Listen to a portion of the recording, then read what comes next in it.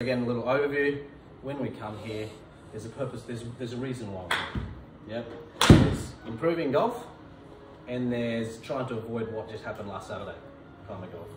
Yep. When we go down the path of, you can start to see here that based on this framework, if I come in here with the mentality of, I'm here because I don't want to shank it in the water on the last hole like I just did.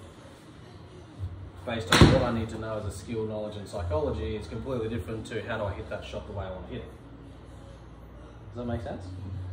And then based on that, this is the last part, is the environments that we look at, we classify them as block, random, game.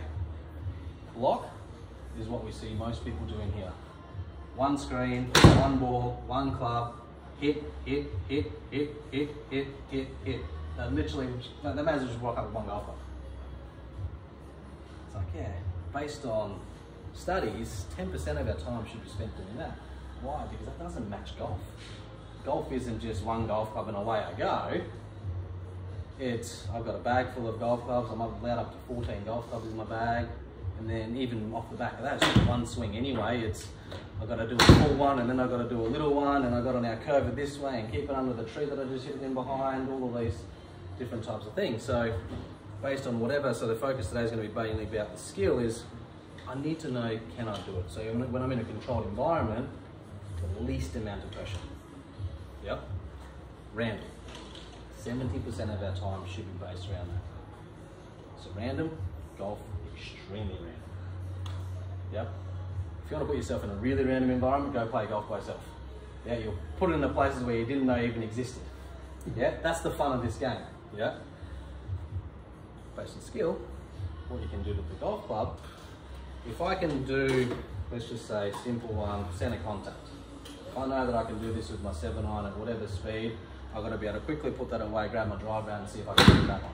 And then put my driver away and then grab my wedge, because that's the next shot I've got to hit, and then I've missed the green, I've got to do with my chipping. The skill is still the one skill of center contact.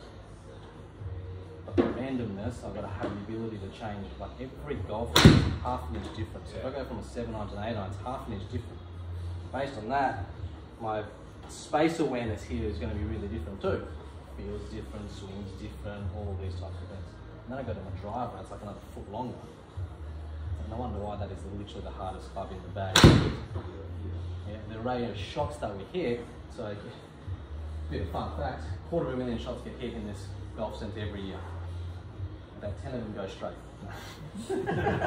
You know, so there's padding and there's everything. You know, we would have seen it, we've heard it, we've done it ourselves, hitting roofs and sideways and all this sort of stuff there. It's like the simplest way to fix that is if we can hit it in the middle of the golf club, everything else takes care of itself. So again, you can start to see if I'm truly in here to improve, there's only a really fine amount of skills that I need to be working on. When it comes to trapping, it'll give you everything that you probably could possibly imagine. Last one, game. Pressure.